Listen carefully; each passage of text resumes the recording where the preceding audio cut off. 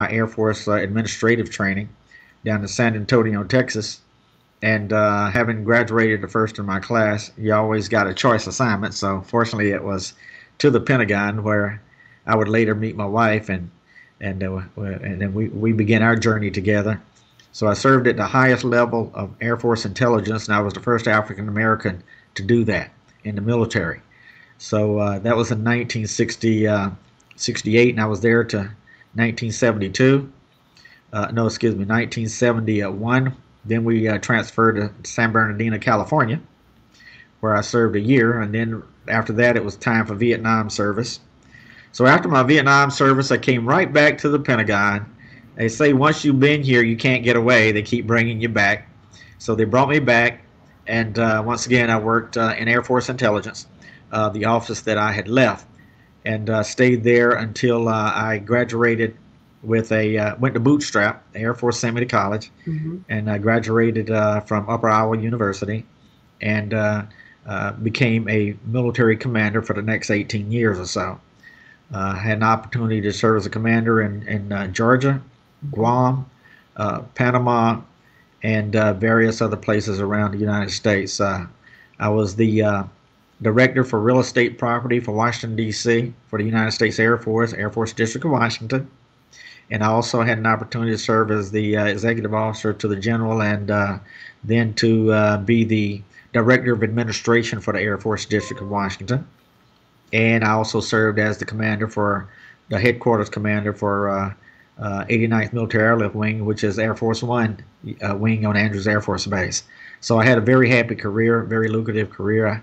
I closed it out by serving down in Panama as part of President Clinton's anti-drug team, where I was the Air Force Joint Task Force commander, traveling throughout South America and visiting places, nice places like Colombia and El Salvador, and other places that we could land and do what the mission was, and then finished out my military career in Dover Air Force Base, Delaware, where I was a flight commander, and pretty much had a nice 30-year career.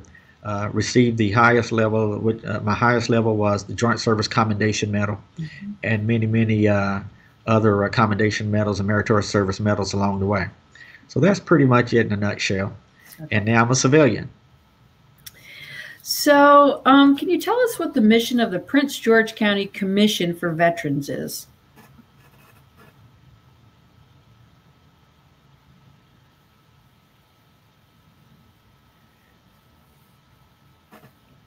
The mission for the Office of Veteran Affairs, and oftentimes people mix it up. We have a Office of Veteran Affairs, which works alongside with the Commission for Veterans, and the Office of Veteran Affairs is an office that was created to serve the needs for the veterans throughout Prince George's County. We also serve, and I've adapted to a new mission, which is to not only serve our veterans, but also to serve their families, because families are part of the military mission as well. We're now looking at how can we help in a greater way our active duty members in the county, as well as reservists and guard members. So we have a very a big task. And we handle everything from VA claims and to surviving spouse initiatives, to mental health issues, to other family issues that come our way. But our sole mission as county executive, also Brooks likes to say, is to serve the needs of our veterans and their families. Great. So what are some of the challenges that veterans face in our local and national communities? Let me also say, before we go further, the Commission is a great arm to work with me, because the Commission for Veterans they're the ones that go out to the community and talk to the residents and visit the community-based military organizations to find out what some of the needs are, and then they bring them back to me, and then I address those as well. What are some of the major challenges that veterans face in our local and national communities? Right now, it is COVID-19, Hmm. and how do we get the services? How do we act together to make sure that everyone knows that they must practice safety at all times? One of the biggest challenges for many veterans, especially our Vietnam veterans, is to get the claims that they're entitled to. As we know, Agent Orange was a chemical that was used in Vietnam and Thailand and in Korea to kill the foliage around the military installations and in the jungles. Unfortunately, that Agent Orange is linked to a cancer-causing agent. And what we do is we help veterans to pursue their VA claims. Although we don't do it personally, we work with organizations like the VFW, Veterans of Foreign War, Disabled Veterans, and National Association of Black Veterans, who are the VSO, Veteran Service Officers, that can help them to pursue their claims. And we're seeing more and more veterans come in every day. Last year we handled approximately 4,000 veterans, and in this year we're on task to do the same. And if it hadn't been for the virus, I think we would have doubled that number, because people now know we're here. Mm-hmm. So one of the challenges is letting veterans know that there's an opportunity to get benefits. On the other side of the coin, mental health challenges. Mm-hmm. During this time of COVID-19, we are also concerned about those veterans with PTSD. Mm-hmm. Post-traumatic stress disorder is something that affects many of our veterans, and in that case, we want to make sure as they're sitting at home that they don't get depressed, that they have no one to talk to, and that the services are available to them to be able to get the help they need at any given time. Now, we also work with our Veterans Collaborative in a great way. The Veterans Collaborative, we call it Serving Together, because Serving Together is an organization that helps veterans when they need help as well. But they're very closely related to our office. Many veterans, whether they're here or transitioning to Prince George's County or transitioning from the military, want to know more about the environment that they're going to be settling in. So the collaborative has a great database that is used to refer those veterans to the resources that they can go to get the assistance that they need. We are quite naturally one of those resources, but there are others extensively placed throughout the county and the state. So they do a great job. We're very happy to be part of them. Jennifer Watson does a super job. Also, Easter Seals is in there, and other organizations, businesses, nonprofits, community-based military organizations, all working together to make a difference here in the community. What would you say are some of the most... And I just see, the hashtag there, Serving Together, we'll put project.org / or is it / collaborative, Prince George's County, Veterans Collaborative. But I tell you what, if you need help, they're good places to go to, because they have a huge database of resources, and I'm very happy to be a part of them. Military and veteran families are about more than just the service member, which you said. What resources exist for family members of veterans who might be looking for better ways to support their veteran? Yeah. Military and veteran families are about more than just the service members. That's exactly right. What resources exist for families, members, and veterans who might be looking for ways to better support their veterans? I hope you can still hear me. But at the same time, as I said earlier, we work with military veterans, their families, active duty, reservists, and guard members. Many of the veterans, the spouses and the family members that come to us have questions about education. And we're happy to help them with the resources available in Prince George's County when it comes to education, resources like Prince George's Community College, University of Maryland, and the benefits that they may enjoy to be able to take classes at any one of our great institutions in Prince George's County. Family members also come to us, unfortunately, after their spouses have passed away, and they do not know the process to go through to be able to get the benefits that they so richly deserve. So we have created a surviving spouse initiative just for the spouse and families to help walk them through the process when a service member is deceased. So we do anything that we can possibly do for our families when they come in to see us. I've had family members that come in and say, well, my grandfather needs help. He's a World War II veteran. Where do I get aid in attendance for a family member? Aid in attendance is a program where the VA will provide will provide funds for a care provider for a veteran who is over 65 and is experiencing certain conditions. We've also helped families when they have disabled veterans living in the house.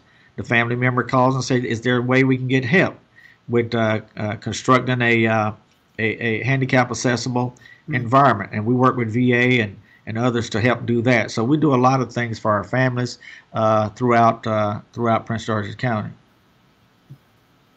Great. Prince George's County has the largest number of veterans in the state of Maryland. And having the largest number of veterans, 60,000 plus, and let me say, it's important that we all fill out the census when it comes to you or online. Having 60,000 veterans is a big order. We have a office of really 3 people, and we handle everything that you can imagine. So with being the largest, having the largest concentration of veterans in the state of Maryland, we recognize all their needs, but at the same time we recognize the needs of women veterans. We have created a women's veterans initiative so that we can also address the needs, because we know that women veterans undergo certain obstacles that men don't go through in the military and outside.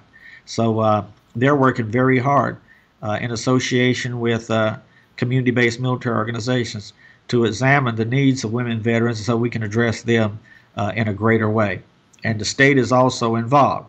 If you have any more questions that I don't for something I don't answer today, you can always go to pgcmls.info/2020.census, and that will take care of that part when I mention the census, because it's very important that we do that. We don't want to keep losing money because we don't fill out those forms. Very important. I think it's about $18,000 and a little change for every person. That's great. And when we don't do that, that affects our military community, it affects our families, it affects our health care, and so much more. Mm-hmm. So please do that. What are some of the education benefits veterans may not be aware of?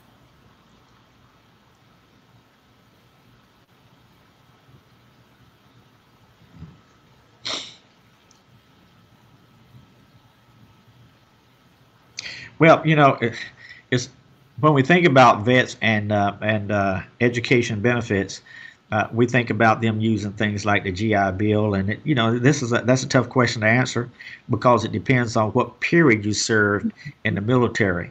So there is no one answer that fits all categories. But what we do is when they come in, we find out what period they served, and then we do our research to make sure that we know exactly the benefits that they're available to pursue. If you're 100%, it's also good to know 100% service disabled connected, then you can also have benefits for your spouse, and we explain that to them as well. But we take it on a case-by-case basis because we want to make sure we give out the right information. But we'd be happy to work with any veteran that has a question concerning their education benefits. So the library also has resources like Brain Fuse. And I might add that Prince George's Community College has a veterans office set up there that if you're interested in pursuing a degree there or the University of Maryland as well, then you can go to those 2 campuses, and they have a military office that will help you navigate the system. Okay. A lot of questions I get from the youth is where are the ROTC units when they graduate from high school? And I'm happy to tell them that in Prince George's County, You have an Army ROTC at Bowie State University. I have visited there many times, and I can say they're one of the top ROTC units that I've seen. They're given a lot of attention by military veterans who also go and visit with them, and their programs are very well structured. I like, although I'm retired Air Force, I like the what I see at Bowie State. Also, the University of Maryland has an ROTC program. So those are two programs any youth that's thinking about joining the military may want to look into. A veteran's calling me. Hold on one second. Put up the next question.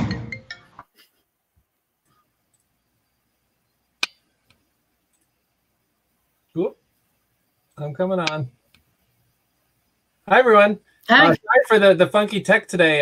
Dr. Dula can't actually hear us, so we're having to feed the questions to him in the chat, hence the sometimes conflicting microphone feeds that you're hearing. But we're making do. This is how it goes in the military, too. I'm a former Army Guardsman.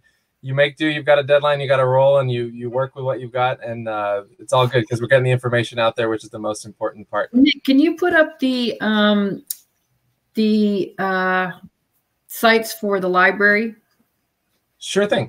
Great feedback. Something. I have a cell phone here. I am not hesitant about giving out my cell number, and I get calls day and night, 24/7, 366 if it's leap year, and oftentimes I'm asleep and a veteran calls me in distress. I am there for him. Why? Because the county executive appointed me to be the officer, the director for veteran affairs, to help veterans. And even though I'm one myself, I bend over backward to make sure that everybody's taken care of. So please know that I work very a lot to make sure that any question that comes up, any concern that comes up, I take care of it. We also work very closely with Employee Prince George's. I love Employee Prince George's because I do have veterans coming in greater number seeking employment. And as they come in, I'm happy to refer them down to Employee Prince George's, because if they go in and they say that I'm a veteran, guess what? They get a coach and go to the front of the line. And I think that our veterans deserve that. Oftentimes we forget that our veterans are coming home from Iraq. And if you've been keeping up with the news in Afghanistan, there's some things that I will not talk about here, but in person I will. But they're coming home from Afghanistan. They're coming home from Iraq. They're coming from isolated tours where they haven't been around anybody but a few military people for the last year, and they're coming home looking for jobs. And I think that we ought to bend over backward to make sure every veteran has an opportunity to pursue the job of their choice. And so that is one of the biggest problems, not a problem, one of the biggest tasks we have. You ask what was one of the concerns of the community, that's it. And we bend over backward to work with Employee Prince George's and Mr. Swilly over there, who does a great job, and all the people. And also DLLR has an office where they serve veterans as well. As a parent of a young black man, would you suggest the Air Force? Yes, with veterans, hard times at the job. You know what? I went in Vietnam, and I volunteered for the Air Force during the height of Vietnam. And my mother cried for about a year, I think. But my dad was a World War II veteran who served in the Philippines and in the Pacific. Very dangerous duty. And when I said I wanted to go in the Air Force versus going to college, which I did have the opportunity, my dad said, "Are you sure?" And I said, "Yes." So I signed up the next day. I have no regrets. You know why? Because if I hadn't gone in the Air Force, I wouldn't be here talking to you now.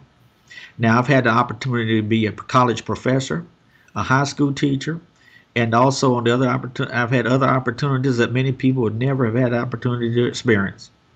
So I tell young people all the time, if you don't have a job, if you're looking for something to do, if you're trying to make up your mind between finding a job or going in the military, I always recommend the Air Force, because they do teach you skills that I was able to use, and they gave me every opportunity to go to college. So yes, I would tell any young, especially it said any young black man, most certainly because there's lots of opportunity there. And if you haven't heard, there's now the new Space Command, and there's many new opportunities there as well. I hear they're going to be called the Space Command Deltas, but there's many opportunities, and from computer resources to healthcare to everything the civilian community offers. And so, yes, I would do that. Now, I've talked a little bit too much about the Air Force. I'm not a recruiter, but it was a great way of life for me and my family.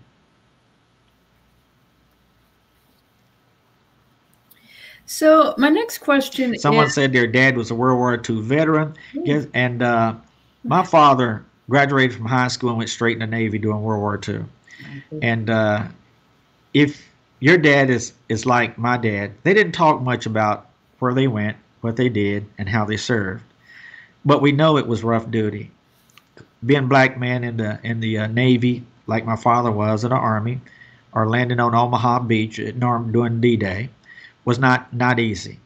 And oftentimes when we think of World War II veterans, we just think of them getting old. Well, guess what? Many of them served heroically, and they are heroes. And they don't talk about it, but just know that the greatest generation paved the way for us to be where we're at today. And I wish my dad was still alive so I could hug him, or at least give him an air hug and let him know that I really appreciated him for who he was and for serving the country. And also, I have a program too. Here's what one of the listeners may want to know.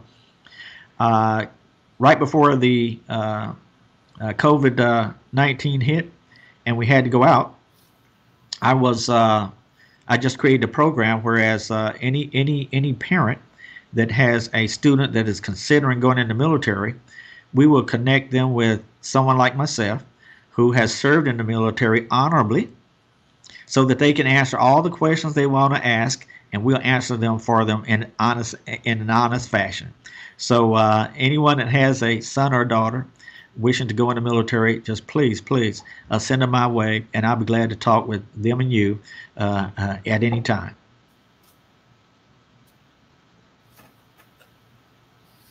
Our state is, you know what, I think we have one of the best secretaries of Veteran Affairs in the United States, period. Secretary Owens and I go back to when I was the DCAO for Health and Human Services in a previous administration. During that time, I created a small office called Veteran Affairs. That was in 2005. It wasn't a big deal. It was just a phone number and a military dependent where people could call in and say, how do I get county resources from family services, social services, aging department, or home or health department? Where can I get help? And I think Secretary Owens was there at the time. He liked what I did and sent down a state person to work with us. Well, today we have a state office over in the Harriet Hunter building under where Family Services is located on the corner of Brinkley Road and Allentown Road. And we also have my office in the county administration building. So what we do is we work together to make sure that we answer all the questions and help all the veterans the best we can. The state supports us. All I have to do is call Secretary Owens and say, would you broadcast this for us, or can you help us in this area? And so we have moved forward together with enormous meetings, and as a result, we ended up with things like the Women's Veterans Initiative. We ended up with collaboratives throughout the state of Maryland, and I think that when we go back, we're going to try to find out where some of the other resources are, the green resources, and try to find out how we can pursue more funding from the state for our Veteran Affairs Office, which again houses the largest concentration of veterans in the state of Maryland. But the state is very helpful, and thank God we have Secretary Owens at the helm there. We don't mind being a mentor. We love being mentors. I am Air Force. My program director is Air Force. We have a coordinator that's Navy, and we have a new person that's going to be coming on board hopefully soon, and he is Army. I'm trying to keep it a wide spectrum of all the military offices, and so that we can work together and move forward together and do stuff together that's going to affect our community in a greater way. So we believe in jointness. You always hear me talk about jointness. jointness when I was in the Air Force Task Force Commander in South America. We worked jointly. We had Army, Air Force, Navy, Marine, and Coast Guard all working together to perform the mission, and it worked superbly. So when I came to civilian life, I said, okay, everybody learn the word jointness. But when you type in the word jointness on the computer, it's redlined. But we're going to turn that red line green here in Prince George's County, because we all must work together to accomplish the mission and be here for those military men and women transitioning back to our community with their stresses, with their concerns, and looking forward to carve out a great life here in the crown jewel of Prince George. And I love that word, the crown jewel. You'll often hear me say the veterans are the diamonds in the crown jewel. And on my letterhead, I put diamonds. 5 diamonds: Army, Air Force, Navy, Marine, and Coast Guard. That's what those 5 diamonds mean. So we're trying to do things that's going to bolster morale and help our people in a more beneficial way.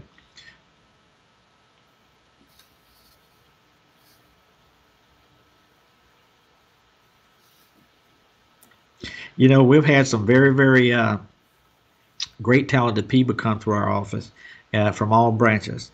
But I think that we have got to get more of the word out to our reservists and our Guard members concerning their veteran status. Oftentimes, you will hear a person say, well, I'm not a veteran, but I was in the Guard or I was in the reserves. The way that works is if you have spent a certain amount of time on duty, then you may qualify to be known as a veteran. And so I don't quite have all the matters worked out today, but this is something that came up from the conference that I was at last week, Zoom conference. So if you get talk to County Executive Alsabrook, don't tell her Doc went to a conference last week and did he wear his mask? But it was a Zoom conference, and they said that's one of the areas that we have to look at to make sure that the reservists and the Guard know their status and help them navigate the system so that they can be classified as in the areas that they can be where veterans are concerned.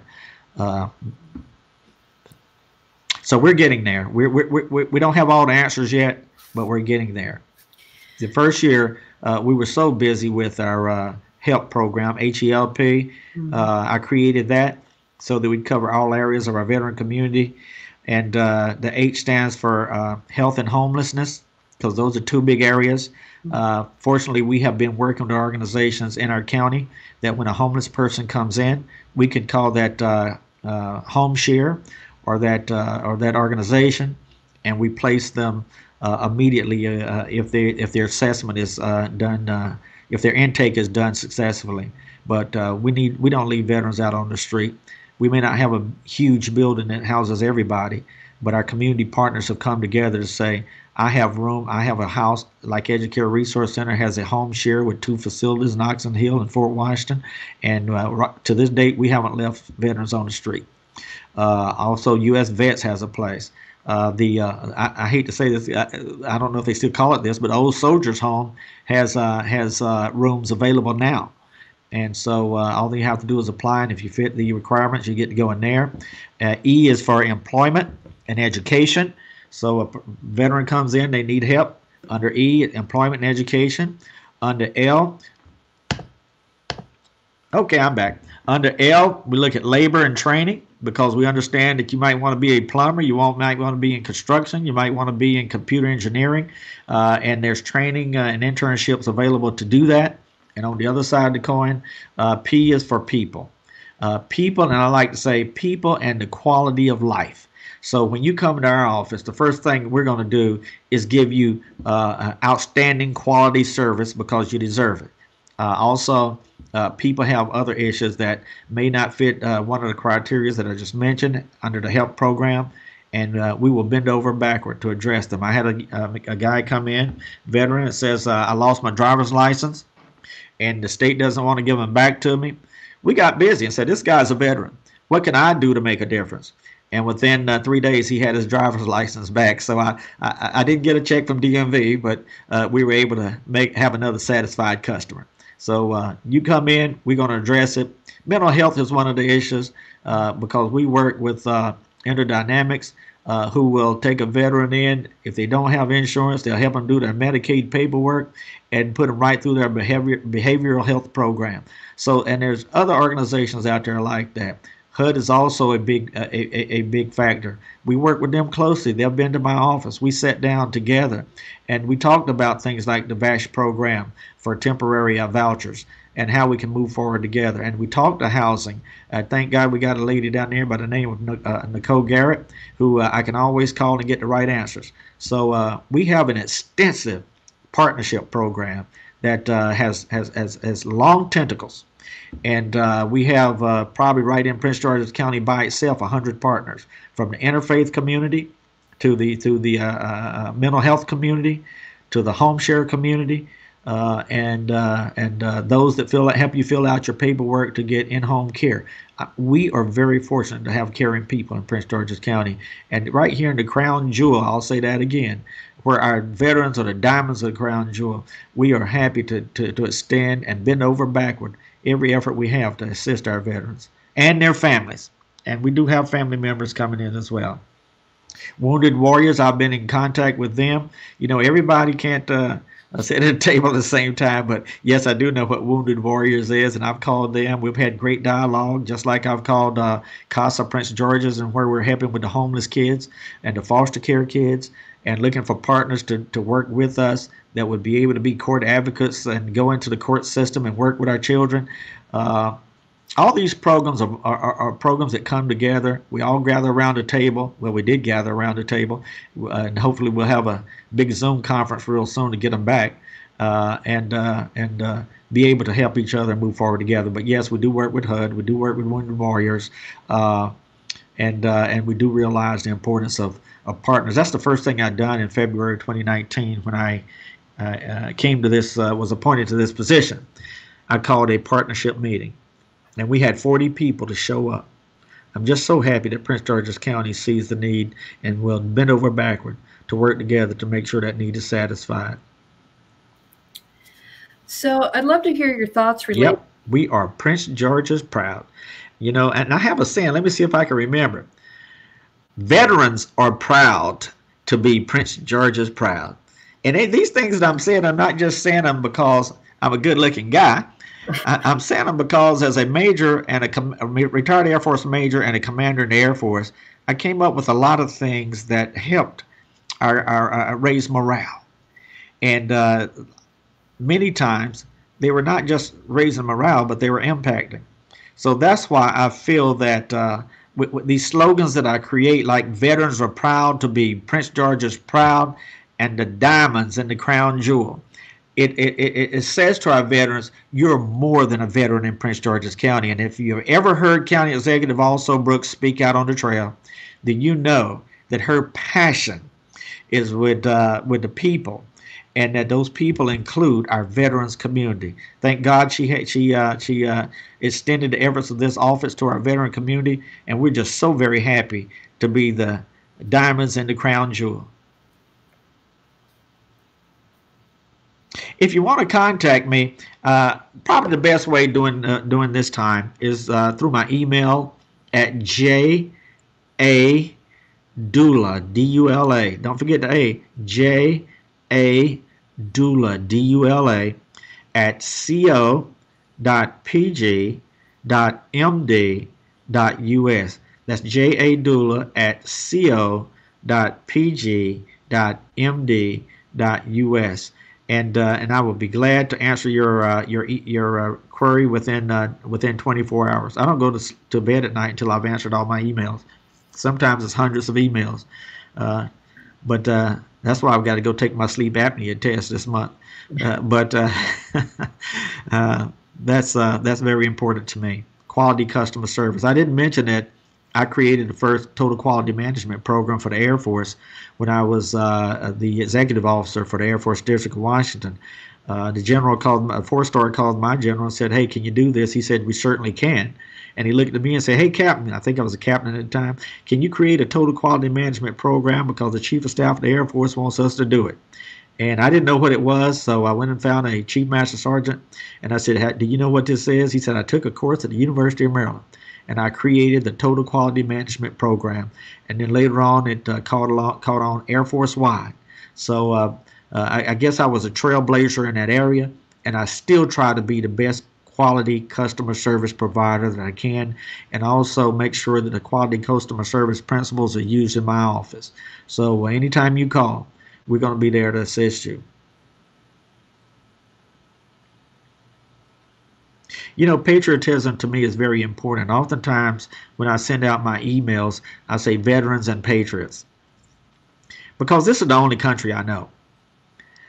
Anybody that tells me to go back home, I let them know I left North Carolina in 1997. I have no desire to return, because Washington, D.C. area is my home now. Prince George's County is my home. I love being here. I love the people. And as the 4th of July comes up, I look at all the great things we have. You know, I've traveled the world many times. I have been to places where the only school had 4 poles and a grass top on it. Kids walk 5 and 6 and 7 miles every day to get to that school. And through that school, they produce nurses and doctors and teachers. And coming to Prince George's County, I taught in the school system for 5 years at Crossland High School. And I was very happy to do that. People said, "Why would you do that when you can go back and be a SES general equivalent?" And I said, because I want to share my experiences with the children. I have been over backward to share with the children. And in doing so, I have made sure that I shared not only my experiences, but my beliefs. And my belief is that patriotism is very important, and that we know our history, so we'll be even more knowledgeable about our country, our culture, and our communities. So yes, to me, patriotism is realizing that we do have faults in our country, but I still feel it's the best country on earth. And if you've traveled and seen some of the things that I have, I'm sure you would be feeling the same way. I just put out a letter, I think it was yesterday, and it was to our veterans and patriots on the 4th of July holiday. I have heard many comments about 4th of July. So in my letter, I said, "Let us not forget Christmas addicts and the shot heard round the world that began the American Revolution." Those are 2 separate things, because the shot around the world was 1775, and the shot heard around the world for Christmas addicts was the first person killed, African American. And I also said that we as a people should enjoy that day, but to be very safe. Wear a mask, wash hands, keep distance, but enjoy the 4th of July. Because you know, that is when America created the Declaration of Independence and broke from Great Britain. So no matter what your belief is, like I said, we're one nation under God, indivisible, with liberty and justice for all. Now, we may question that in today's times, and I'll have that conversation with some of you at another time. But at the same time, we have the right to question that. We have a right to demonstrate. And one of the things we always said in the military, and I say it today, I may not always agree with what you say, but I will die for your right to say it.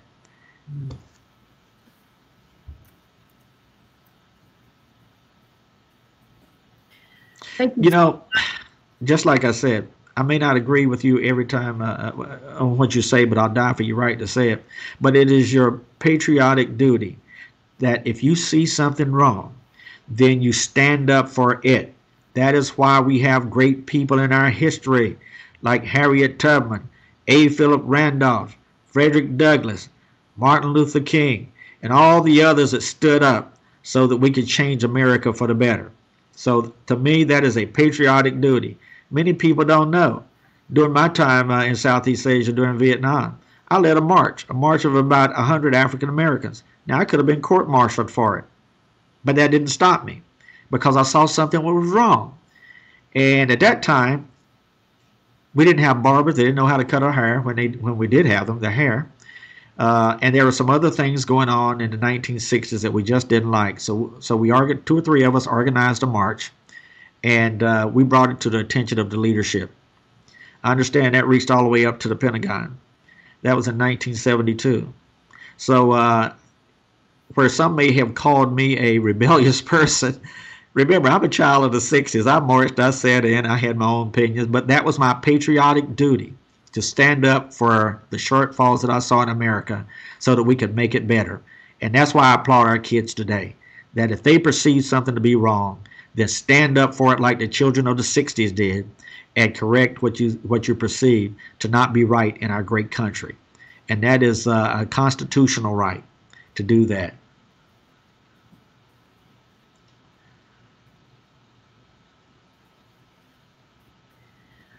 Dr. Dula, we so appreciate your service. I look forward to coming back.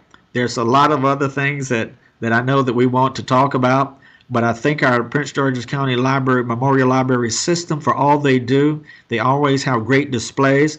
They're always encouraging people to come and use our library branches, and I do too. So thank you very much for having us, and let's stay connected. And remember, on the 4th of July, it is your right to enjoy that day, but please be safe. Okay? Let's follow the lead of our county executive and wear our mask, wash our hands. God bless you. God bless America. Thank you, sir. Bye-bye. See you again. Well, Dr. Dula is awesome. Thank you, Roberta, for interviewing him. Absolutely. Yeah, we're going to have an interview without being able to hear each other, but it went pretty well. So thanks for helping. And he was expecting only to be on for 30 minutes too, and he hung in there, which is great. Yeah, he did, absolutely. So will you go ahead and put up the Brain Fuse Vet Now, which are resources designed to help veterans navigate the Department of Veterans Affairs, prepare for college, and brush up on job skills. In addition, under Learning Express Library, there is the ability to practice the ASVAB tests and tutorials for folks considering military service.